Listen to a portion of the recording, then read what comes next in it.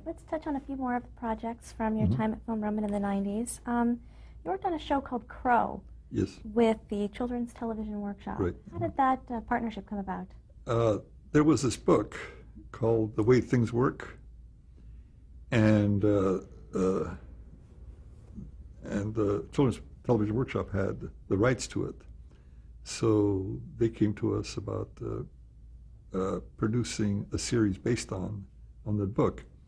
And the book is really tells you all the technical things of how levers work and pulleys and this and that. So it wouldn't make very much interesting entertainment if you just did what was in the book. So we had to create a world where you could learn about these things kind of in an interesting way. Where so the word crow is like from Cro-Magnon, where this and the theme of the show was there was a scientist, a young girl who's Hispanic, who is in the Arctic and finds this elephant frozen in this block of ice, brings it back to her lab, and it's like a woolly mammoth, and melts it, and so the woolly mammoth comes alive and starts and it talks. So there's an interreaction between the scientist and this woolly mammoth that had survived from way back in the prehistoric times, and so when the scientist, each episode starts off with there's some kind of a problem or how to do something. He says, well, in the old days, we had the same problem, blah, blah, blah. And so then you go back to the caveman days, Cro-Magnon time, and how they were discovering how certain things worked, how they, and it was done very, very, very cleverly, because we developed it with CTW, and so that was on ABC for a couple of seasons. Did they have any previous experience producing a show? Oh yeah, Workshop, an animated special or an animated I don't know. series? I don't know if they had done animation before, but you know they've done a lot of the Muppets kind of things. But I'm not sure whether they've done animation before. But they were real nice to work with. Very, very nice group. Well, let's talk about another series you had mentioned briefly, The Critic. Oh yeah. Mm-hmm. How did that project come about? Who did you work with on again, that? that was through Fox. You know, they had the rights to this property, and I don't know who developed it, but it came through Fox, and so we just put a unit together, and working with the Fox team, you know, we produced the show, and again, it was I thought it was a very, very clever show, because the main guy was just, you know, kind of a nerd kind of a thing, but he's kind of self-defeating kind of a guy, but who was a critic, and but I think it only lasted 2 seasons. Again, I don't know why it didn't catch, because I thought it was very well done. You know, there was some nice stories, but it's funny. You kind of never predict what's going to hit and what's not. Did you interact at all with John Lovitz, who did the voice? No. Once we what we get from Fox is the track. You know, they're in charge of all the writing and recording the voices and all of that. So we, you know, directly, we've never dealt with them on a day-to-day basis. All right. Some of the other shows you did, Film Roman did Mortal Kombat. Yep. Animated series. Yeah, and again, see, this is one of the things I was talking about, not doing things, having a look or a style to the studio, because this is like a superhero kind of a show. and it had to have its own look. You cannot make it cartoony because you would miss out on the impact on the comic book, superhero kind of look, and so you just have to produce the shows to their strengths, and that's it was a kind of a very graphic looking kind of a style for the characters, and again it's it's totally different than a Garfield or a Bobby's World. What about The Mask? Yeah, again, the Mask again was kind of a combination between the real cartoony stuff and Mortal Kombat, where it had humor. It was based on a movie with Jim Carrey, and again the character in the movie was like a cartoon character, like a Tex Avery character, and so we had that ability to play that into the characters. The animators could have fun with that. The other characters were, but the Mask itself, you could push it to a lot of different directions. Twisted Tales of Felix the Cat. Yeah, Felix is probably one of the very first animated pictures. In fact, the very first image ever on a television screen was Felix the cat. When they were doing the first test pattern back east, experimenting with television, they had a camera in one room and a receiver in another, and they put a Felix doll on one there because it's black and white, and that was the very first image ever on television was Felix, and so a lot of Felix to me had this tremendous history. Going back to the 20s, where they were doing theatricals, and where animators were learning about animation.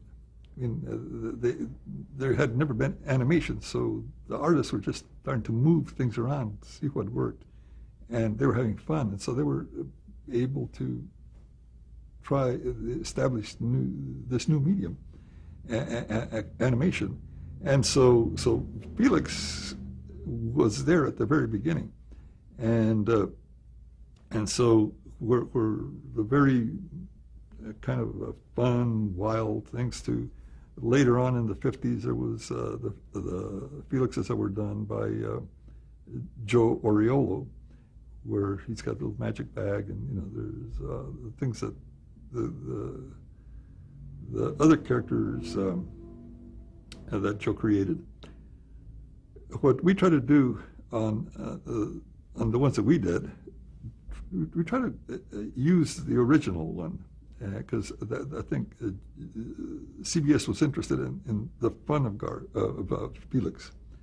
The artists loved Felix, but their connection was to the original, having the fun, where the animators were just learning how to move things around, and there was a lot of fun. And so that was our basis to it. We used a little bit of the Joe Oriolo influence, but most of the influence was from the early, very early Felixes. Seabear and Jamal. Seabear and Jamal, and that's another.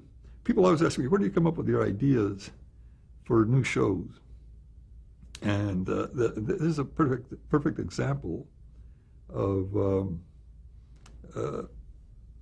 creating a show that we had nothing except a voice. Again, like Howie Mandel. All we had the voice of Tone Loc, a musician, a rap artist. And he's got this deep voice, hey, Mr. Robin, And so how do you create a show just on a voice? And so, again, getting together, working with writers and getting a development team. So how can we use this voice to this best advantage? So we made him a teddy bear, a sea bear. And who talks to the kid. The kid and the bear have a relationship. Nobody else can understand it, but he gives him advice, but kind of like with an attitude. It's from we don't know where this bear's come from, what his past is, but he has an attitude, and so this little kid learns about life, because his father works all the time. His grandparents are there, but and he has a dog who suspects that the bear is talking, but he's so we built several elements that made it very interesting. And again, I think it was a terrific show because it had educational qualities about getting along, and not so much in your face educational, but it had positive messages about working together, getting along, that kind of stuff, and trying and effort, and so there was some very nice messages. And how about Bruno? Bruno the Kid. Okay, that's another another one of those. How do you come with these ideas? Again, Bruce Willis. His brother came to us about maybe doing something about with Bruce, because Bruce, had some daughters, and he wanted to do something else different from this big macho dude that he plays on the screen, and something maybe for kids. And so his brother said that Bruce's nickname was Bruno. He calls him Bruno. So okay, let's make Bruno the Kid. So the kid is again, we had to create a world. How can we use this as an interesting thing? So the kid is he's a computer whiz, but he's created this computer internet alter ego that the CIA likes and hires him to go out and resolve all these international kind of capers, but not realizing that he's a kid. And he goes out and resolves them, and comes back and in time to have dinner with his parents, or be back by the time his parents are back from the movie or whatever. But so again, you create these worlds and these challenges, and try to keep each episode different and fun. Well, now another show that Film Roman has been involved with, still ongoing, is King of the Hill. Yep. Talk about that series a bit. Yeah. Again, that was Mike Judge. Mike Judge. Thank you. Are you going to edit this? Mike Judge came to Fox with this idea, and Fox liked it a lot. And so again, we were at the right place at the right time. And again, it's proven to be very, very successful. And I think comparing it to the Critic and King of the Hill, my take on it is the Critic appealed like to L.A., San Francisco, and New York, kind of there. King of the Hill appeals to all the people in between, And it's more of a universal kind of a family thing people relate to.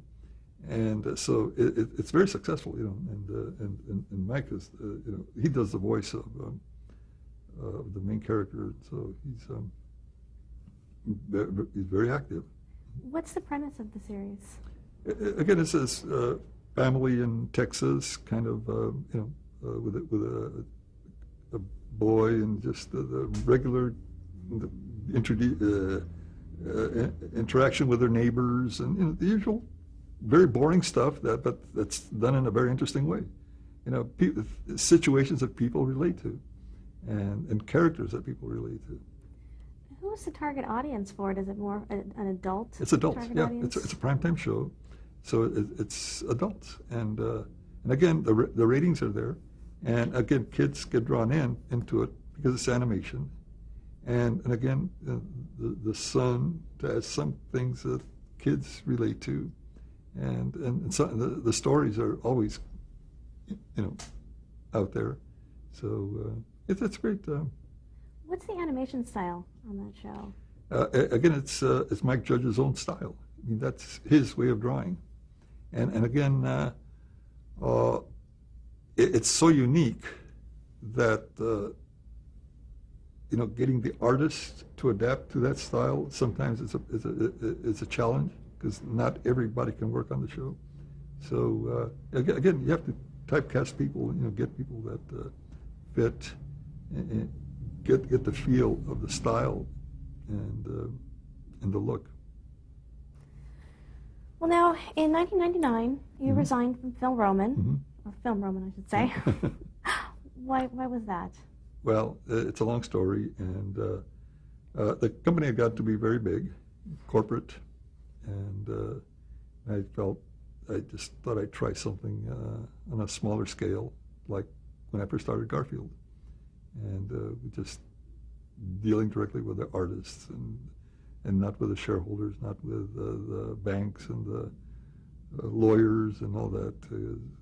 Just go back to my roots, and so done a couple of projects on that, and right now I'm doing a couple more, and so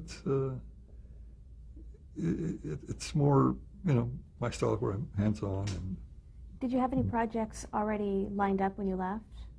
no, I just had some ideas, and I had some contacts with some friends in Europe, and we produced one Christmas special based on a Spanish property.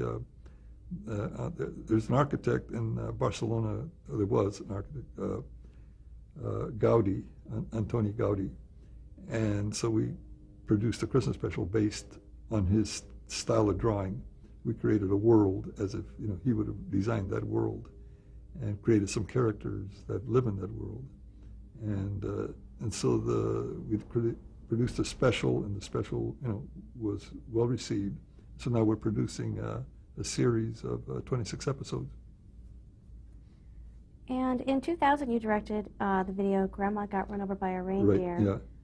So now with this new company, you were staying much more hands-on with actually doing directing yourself and being much more on the creative Yes. end. Yeah, because I partnered on Grandma. I partnered with Fred Rappaport, who I used to know when he was at CBS. He used to be in charge of primetime programming at CBS. And so then he left, and he's involved in producing live action projects and stuff. But he had this property, so he asked me if I was interested in partnering with him. And so we did. We produced it, and it came out a year ago, Christmas, and then it was on again this last Christmas. Warner Brothers is distributing the video, so, and it was on Warner Brothers this last Christmas. Earlier this year, you returned to Film Roman. Yeah. What changed? Well, the thing is, I'm not an employee of Film Roman. I just brought my company over to the premises, and whereas since I'm still the biggest shareholder of Film Roman, and I'm working there kind of advising if they need my advice, and working with. I still have a lot of friends there, and so if there's a project that the two of us can work together, we can do that. Or there's facilities there that I can avail myself of, or there's things that can work both ways. So I'm back in my old office, and it just with my old friends, so it's very nice. But you're still working on the projects you would set up Yes. with Film Roman Entertainment. Yes, right. Mm-hmm. Well, talk about your life and career now. What projects are you working on that most excite you? Well, right now I'm just doing two small projects, and I have several in development, and I don't want to talk too much about those in development, because the more you talk about them, the less they come true, So one thing I'm doing is that one based on Gaudi. That's right now it's being produced in London and in Spain. The money's coming out of London and Spain, so it's got to be spent there. So my involvement is I'm I give notes on scripts and things like that, and from way out here. And then it's going to be called Phil Roman Presents Howdy Gowdy. And so they're doing 26 episodes of that. And right now I'm also directing a direct-to-video project for Mattel, Barbie's little sister, and a couple of adventures she and her little girlfriends go on. So those are keeping me out of trouble. How important is it for you to keep working? Well, I don't know how to do anything else. I've been working since I was yay big, and I mean, to me, you got to keep using your brain, because if you don't use it, then there's no motivation, there's no reason to do anything. And I enjoy challenges, I enjoy ideas, I enjoy working with creative people. It's very stimulating, and seeing things come to fruition, having things happen, and working on a bigger level, which is not, working with the business part, working with the creative part, working with and just making things come, making them happen. Throughout your career, you've earned many honors, including multiple Emmy and Annie Awards, for example. What have those awards meant to you? Well, to me, that's the reward that is given to you by your peers. I mean, it's something that when you're working on it, you don't think about that. But the fact that when you receive that, it means that somebody was watching and somebody was impressed, and the fact that it's your peers, people that you're competing with, that makes it more meaningful, I think. And because those are things you don't plan. You don't say, I'm going to do this and I'm going to win an Emmy, because you're going to be disappointed. But when it does happen, I mean, it is very very rewarding. It's very very self-satisfying. What advice would you give to someone starting out as an animator today? You have to love what you're doing. You have to really want to be part of this, because you need that enthusiasm. You need that love of the business, because it should not just be a job. It should be something, because the rewards are seeing your work come alive on the screen. And because I know that when I was hiring people, I would always young kids would come in to apply for work, and if I saw some energy, some enthusiasm, some real eagerness in there, that God, I really want to work in this business. Look around. I said, those are the kind of kids that I would want to hire. Because I always felt that I could always teach them to draw, but I could never teach them to be enthusiastic. And so if they have that fire in their hearts, then they have a lot to offer. And then be prepared, going to school, going to, because you're going to compete with a lot of people for the few jobs there are, and you have to be really, really prepared. So you draw and draw, and just keep that enthusiasm going. How has the animation business changed throughout the years? It's changed a lot. It's changed in several ways, several times. Because when I first came in, it was mostly a theatrical business. Then it became a television business. And now it's changing again, maybe to an internet kind of a business, although that's not there yet. But and it keeps changing. The business models keep changing, and I think that's what makes it frustrating from a creative point of view, is that they're selling a show to a network it's difficult now, because all the networks own their own animation studios. So to go in and sell a show, Warner Brothers has Warner Brothers, ABC has Disney, or Disney has ABC, one or the other. Nickelodeon has their own, studios, and So making the deals is much more difficult. But there's still a business there, and finding those businesses, that's what the challenging part, and that's why I'm still in there. What has been the impact of new technologies such as computers?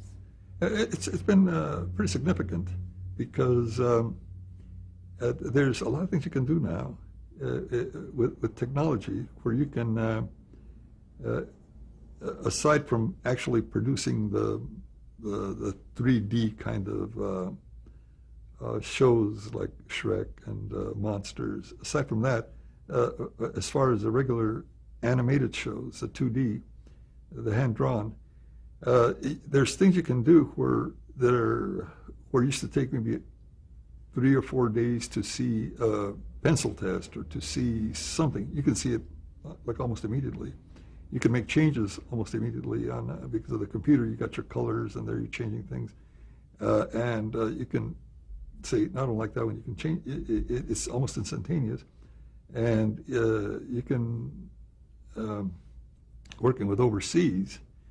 You can set up a system where you can see the work that they've done that day. You can see it in your office here the next morning and make your changes. And when they go back to work the next morning, they go right into it. Whereas before, it used to take time to come over here, clear customs, and the technology has helped a lot, but that's not the important thing. The important thing is the creative part, the thinking, because that is what makes a show good. It's not the technology. The technology is another tool, just another pencil, another way of making things happen a little bit more economically, a little bit more efficiently. What has been the highlight of your career? Oh gosh, so far? The fact that the fact that I was able to get into the business. I feel so fortunate that a lot of my heroes that I admired before I even got into the business, that I actually got to work with them. I got to know them as friends. I got to just the fact that we connected on a creative level. That's something that I never thought would happen, because when you're a young kid, these are names, but all of a sudden you're one of them, and to be accepted as one of them was, to me, just tremendous. Did you have a mentor? I've had several. I've had several that I appreciate, like John Freeman at Disney. John Freeman was he helped me tremendously. Benny Washam, helped me tremendously. There've been several that have been very helping in with their experience. And I've tried to do the same thing. At Filmer, when I had an internship program to help kids come in and work with professionals, and during their summer or whatever, and a lot of those kids have gone on. They came back and hired them full time, and they've gone on to become directors, designers, and very successful in the business, not only for Film Roman, but other studios. How would you like to be remembered? Oh, gosh. In 1 minute or less. Okay. Well, I just, that people like my work. I take a lot of pride in a lot of the things that I've done, and I hope that people enjoy them also, because I think that if you do a good job, it shows on the screen. And hopefully, because whatever you do is going to be there for a long time, and hopefully people will be enjoying them for a long time. Well, thank you so much for taking the time to sit down with us today. Well, thank you. It's been great. That's very nice of you. Thank you.